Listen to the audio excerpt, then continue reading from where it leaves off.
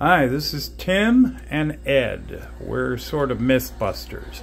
Recently on YouTube we saw something about the Starbucks coffee cups all being the same size internally. We obtained all three cups to dispute this or refute this. Now this is an insert from a Proctor Silex hot pot.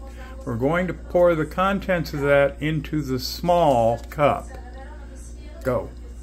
And one thing is the video that we saw that made this claim that you could only fit the same amount from one to the other never did show the insides of the next size up cup before pouring the water into it.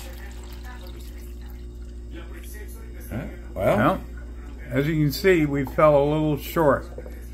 In again, his video, it overfilled it. There's the inside of the cup to show that it is not an altered cup in any way. And yet, even more space from the top of the water to the top of the cup. So, is it really worth it between the small and the medium? Not for 2 sips. Small and the large, yeah, okay, I'll see a little extra for the large, but not quite as much.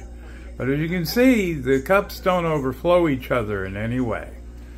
Thank you for your attention.